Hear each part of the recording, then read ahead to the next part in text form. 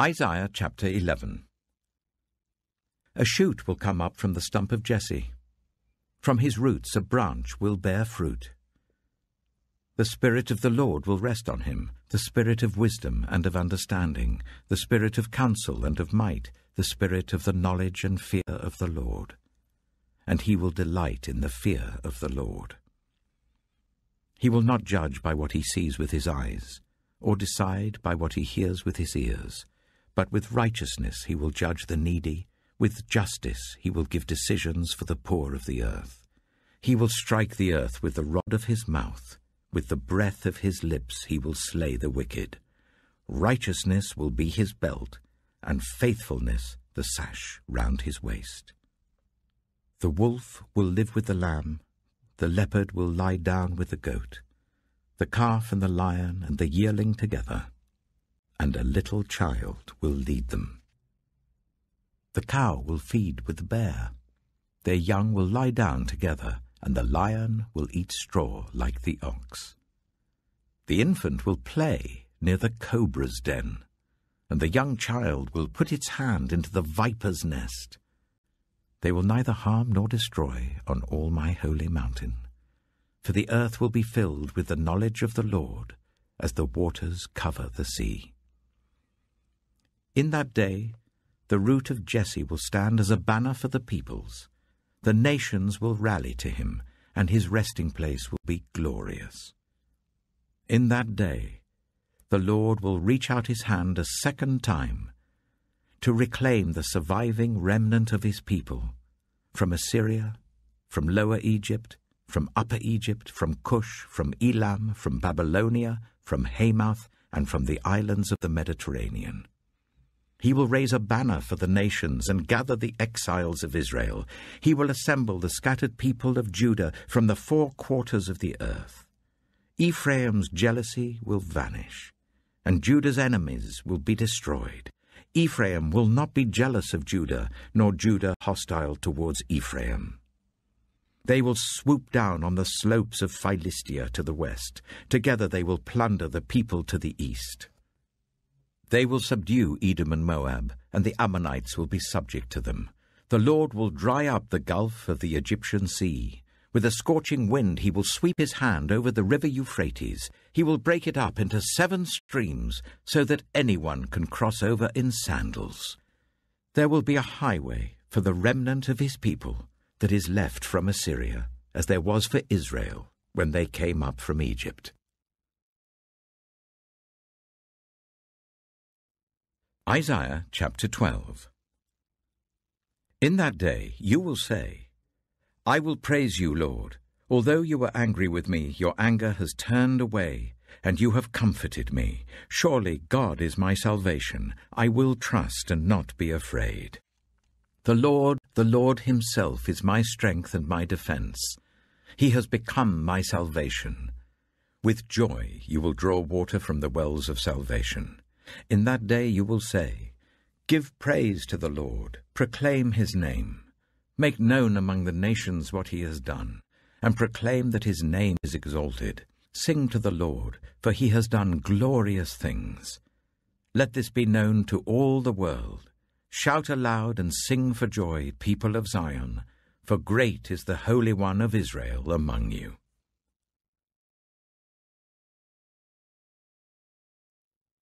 Isaiah chapter 13.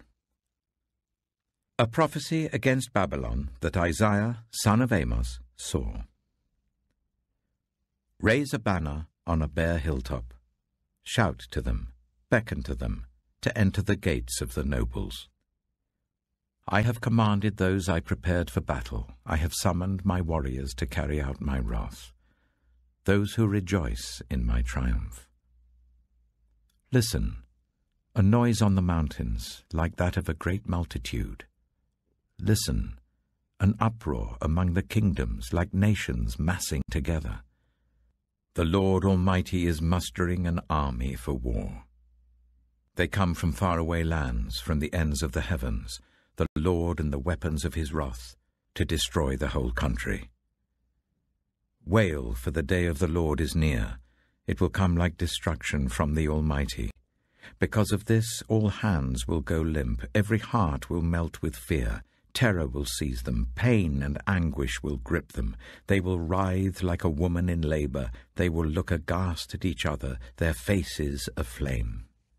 See, the day of the Lord is coming, a cruel day, with wrath and fierce anger, to make the land desolate and destroy the sinners within it. The stars of heaven and their constellations will not show their light.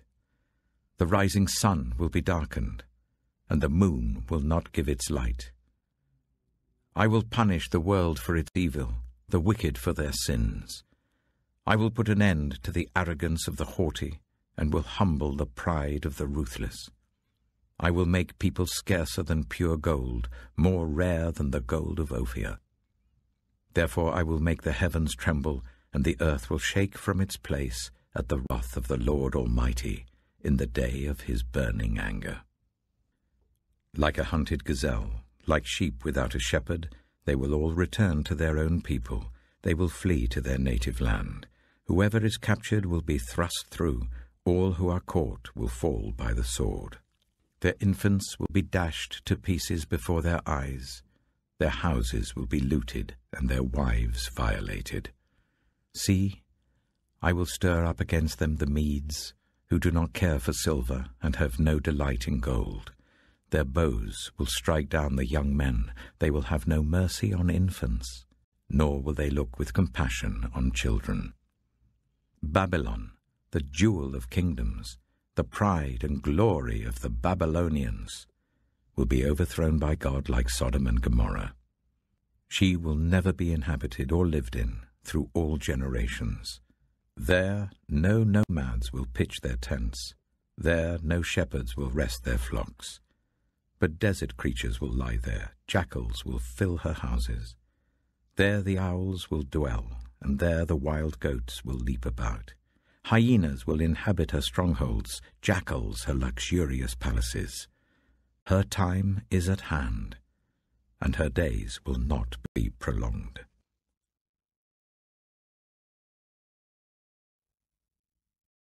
Timothy chapter 4. The Spirit clearly says that in later times some will abandon the faith and follow deceiving spirits and things taught by demons. Such teachings come through hypocritical liars, whose consciences have been seared as with a hot iron. They forbid people to marry and order them to abstain from certain foods which God created to be received with thanksgiving by those who believe and who know the truth. For everything God created is good, and nothing is to be rejected if it is received with thanksgiving, because it is consecrated by the word of God and prayer. If you point these things out to the brothers and sisters, you will be a good minister of Christ Jesus, nourished on the truths of the faith and of the good teaching that you have followed. Have nothing to do with godless myths and old wives' tales. Rather, train yourself to be godly. For physical training is of some value, but godliness has value for all things, holding promise for both the present life and the life to come. This is a trustworthy saying that deserves full acceptance. That is why we labor and strive, because we have put our hope in the living God, who is the Savior of all people, and especially of those who believe. Command and teach these things. Don't let anyone look down on you because you are young, but set an example for the believers in speech, in conduct, in love, in faith, and in purity. Until I come, devote yourself to the public reading of Scripture, to preaching, and to teaching. Do not neglect your gift, which was given you through prophecy when the body of elders laid their hands on you. Be diligent in these matters. Give yourself wholly to them, so that everyone may see your progress. Watch your life and doctrine closely. Persevere in them, because if you do, you will save both yourself and your hearers.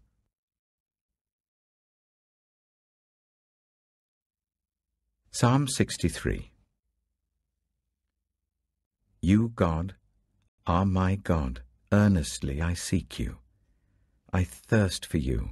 My whole being longs for you, in a dry and parched land where there is no water. I have seen you in the sanctuary and beheld your power and your glory. Because your love is better than life, my lips will glorify you. I will praise you as long as I live, and in your name I will lift up my hands. I will be fully satisfied as with the richest of foods. With singing lips my mouth will praise you. On my bed I remember you. I think of you through the watches of the night.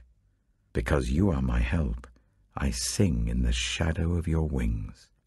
I cling to you. Your right hand upholds me. Those who want to kill me will be destroyed. They will go down to the depths of the earth. They will be given over to the sword and become food for jackals. But the king will rejoice in God. All who swear by God will glory in him, while the mouths of liars will be silenced.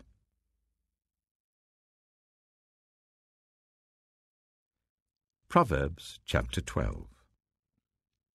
Whoever loves discipline loves knowledge, but whoever hates correction is stupid. Good people obtain favor from the Lord, but he condemns those who devise wicked schemes. No one can be established through wickedness, but the righteous cannot be uprooted. A wife of noble character is her husband's crown, but a disgraceful wife is like decay in his bones. The plans of the righteous are just, but the advice of the wicked is deceitful. The words of the wicked lie in wait for blood, but the speech of the upright rescues them. The wicked are overthrown and are no more, but the house of the righteous stands firm. A person is praised according to their prudence, and one with a warped mind is despised. Better to be a nobody and yet have a servant than pretend to be somebody and have no food. The righteous care for the needs of their animals, but the kindest acts of the wicked are cruel. Those who work their land will have abundant food, but those who chase fantasies have no sense. The wicked desire the stronghold of evildoers, but the root of the righteous endures. Evildoers are trapped by their sinful talk, and so the innocent escape trouble. From the fruit of their lips people are filled with good things, and the work of their hands bring them reward. The way of fools seems right to them, but the wise listen to advice. Fools show their annoyance at once, but the prudent overlook an insult. An honest witness tells the truth, but a false witness tells lies. The words of the reckless pierce like swords, but the tongue of the wise brings healing. Truthful lips endure forever, but a lying tongue lasts only a moment. Deceit is in the hearts of those who plot evil, but those who promote peace have joy. No harm overtakes the righteous, but the wicked have their fill of trouble. The Lord detests lying lips, but he delights in people who are trustworthy. The prudent keep their knowledge to themselves, but a fool's heart blurts out folly. Diligent hands will rule, but laziness ends in forced labor. Anxiety weighs down the heart, but a kind word cheers it up. The righteous choose their friends carefully, but the way of the wicked leads them astray. The lazy do not roast any game, but the diligent feed on the riches of the hunt. In the way of righteousness there is life. Along that path is immortality.